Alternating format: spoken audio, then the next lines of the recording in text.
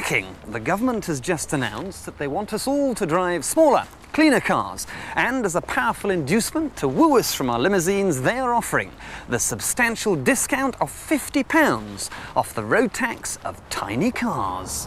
Which means that this 1 litre Suzuki Wagon R, which was £7,400 on the road, will now be £7,350.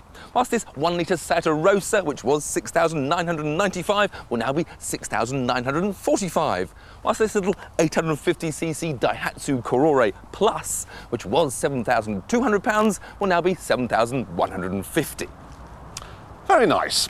But before we go for a drive, there's just one troublesome little detail.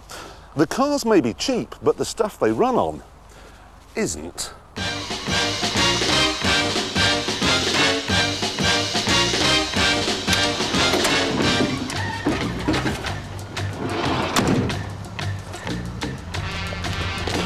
I've come for some petrol. I hear it's gone up. There we go. No. Not enough. My watch, it is gold. Please. And just a gallon, yes? Oh, well. You accept bullion? Yeah. I'll have a gallon too, please. More? Strike a hard bargain. There you are, sir. It's me a lot. Solid gold. I've got 7p. I know. Ready?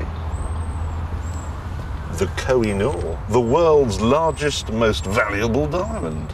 2 gallons, perhaps? 2? 1. 1. All right, 1 gallon. Great. So, 1 gallon apiece, 3 thrifty cars. How far will it get us? See you later in the programme.